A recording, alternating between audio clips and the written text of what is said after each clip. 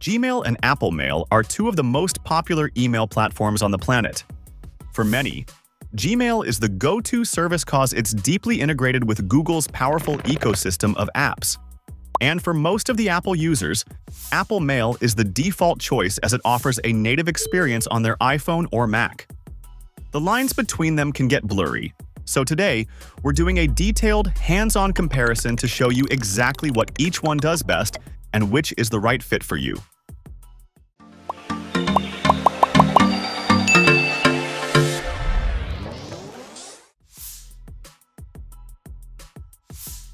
Alright, let's start with the interface.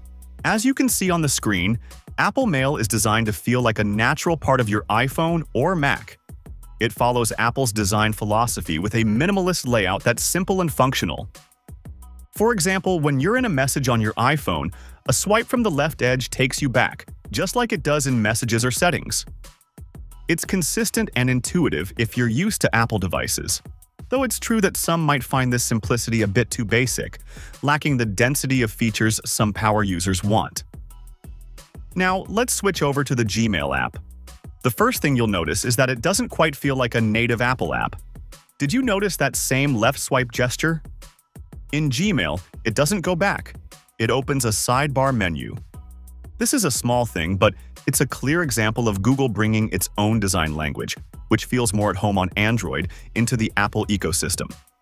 The interface is busier than Apple Mail, with more buttons and options visible at once, which can feel a bit cluttered. However, it's incredibly functional, and on the web, you get a lot of customization options like themes, which Apple Mail doesn't offer. Moving on from the overall look, let's talk about how each app helps you manage your inbox. Gmail's standout feature is its intelligent, automated categorization. As you can see here, it automatically sorts your incoming mail into tabs like Primary, Promotions, and Social. This happens right out of the box without you having to do anything, and it's very effective at keeping marketing emails and social media notifications from cluttering your main view. Gmail doesn't use folders. It uses labels. Think of labels like tags or post-it notes. The key difference is that a single email can have multiple labels. This is incredibly flexible, but it can be confusing, especially if you try to use your Gmail account within the Apple Mail app. Apple Mail takes a different approach. Its strength lies in managing multiple accounts.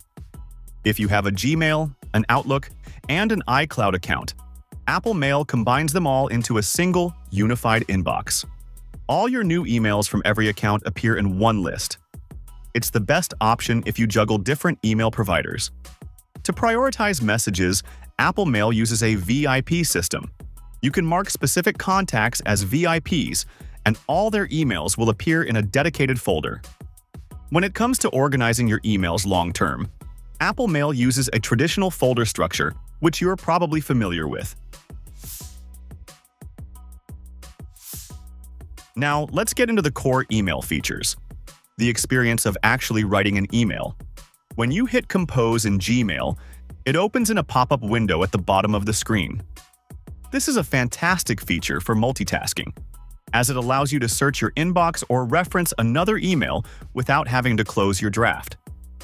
The process for adding attachments also feels very straightforward because you can import files directly from your Google Drive.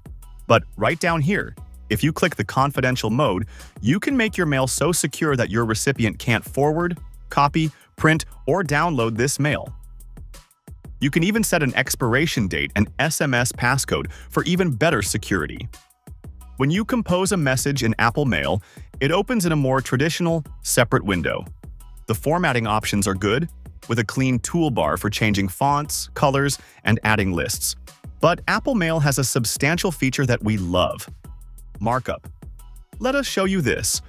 When you attach an image or a PDF, you can draw, write, or add a signature directly onto the attachment before sending it. It's incredibly useful for quick annotations.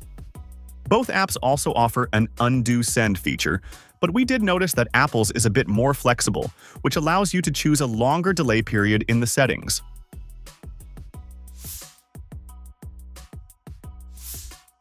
Security and privacy are arguably the most important aspects to consider. Apple is primarily a hardware company. Its business is selling you iPhones and Macs. Because of this, it treats privacy as a key product feature. Apple Mail includes a feature called Mail Privacy Protection. It works by hiding your IP address and preventing senders from using invisible tracking pixels. These pixels tell senders if, when, and where you opened their email. With this feature enabled, they can't spy on your mail activity. Google's business model is fundamentally different. While Google has stated that it no longer scans the content of your Gmail messages to target ads, its ad personalization is based on your overall activity across all Google services. They give you a lot of control in the ad settings page to manage this, but the data collection is still central to their free services. So they are way behind Apple in terms of security. Beyond the basics, there are a few other key areas to compare. First, the writing assistant. Gmail has had Smart Compose for years, offering predictive text suggestions as you type. Apple, however, recently introduced its own Apple Intelligence writing tools. The big advantage here is that Apple's tools work across all the email accounts you have in the Mail app, whether it's Gmail, Outlook, or iCloud. Next is search and filtering. There's no contest here, Gmail wins. Powered by Google's search engine, its search is incredibly fast and powerful. You can use advanced search operators to find exactly what you need. Apple Mail uses a simpler, natural language search, which is more user-friendly but lacks the raw power of Gmail for complex queries. For customization and integration, it's a split decision. Gmail integrates deeply with the Google ecosystem, Drive, Calendar, Docs, and so on. If you live in that world, it's perfect. Apple Mail's strength is its integration with the Apple operating system and its ability to manage multiple email accounts from different providers in one place better than anyone else. To sum it all up, let's quickly go over the pros and cons.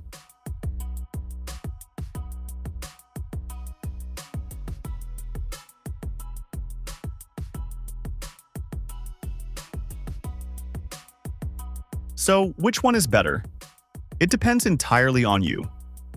If you are deeply invested in the Apple ecosystem, prioritize privacy above all else, and want a clean, simple, and native experience, Apple Mail is the clear choice.